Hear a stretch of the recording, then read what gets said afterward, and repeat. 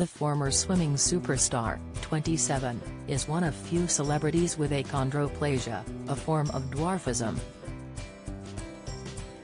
Ellie competed in her first Paralympics in 2008 aged just 13, winning gold in the 100 meters and 400 meters freestyle events.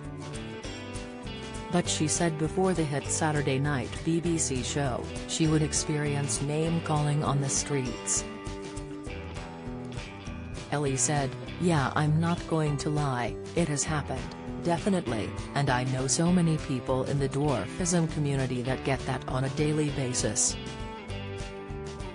It still happens even now, but it is changing. At the end of the day, when they see someone looks different, you do get the stares and things. But now when I go out in the streets, the support has been amazing and the response phenomenal. At the moment it has made things better." She added, "TV is so powerful and that's why representation is so important. You saw that with Rose, 2021 Strictly winner Rose Ayling-Ellis, 27, who is deaf, last year. I'm not just representing myself, but the dwarfism community and the disability community. And if I can create change, people like myself in the streets don't get the stares, they don't get the name-calling, the abuse. If I could just change one person's life, that is so powerful." Ellie lives in Cheshire with her partner, Matt Dean, who also has dwarfism. Matt's parents, Arthur and Penny Dean, who have the condition, started the Dwarf Sports Association, which is how Matt and Ellie met. They have now been a couple for 2 years. Matt encouraged Ellie to take part in Strictly, but he prefers to stay out of the spotlight.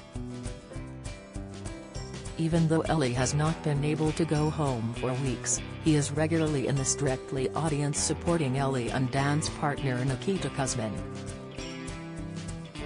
Ellie said of Matt, "He's not really sporty, he likes football, but he's the total opposite." And she revealed she keeps her dances secret from him, as well as friends and family.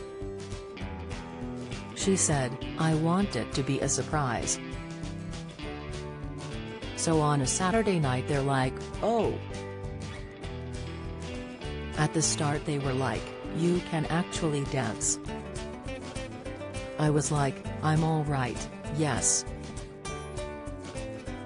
I'm just trying to focus on my dancing. I'm all about going out there on a Saturday night and representing myself and the disability and dwarfism community.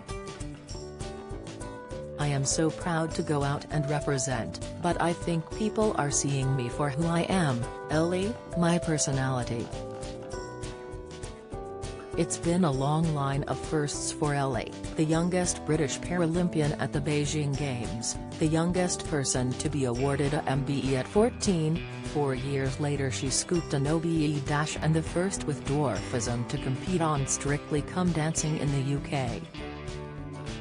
Ellie is 4 feet while her pro dance partner, Ukrainian Nikita, is 5 feet 9 inches. But these days they are both past that. Nikita, 24, said, "Honestly, I find it weird now to dance with an average height person." Ellie added, "At the start he was trying to figure out adaptations, but now he knows what moves I can do, which moves I can't do. It's really nice, he's just so used to me now,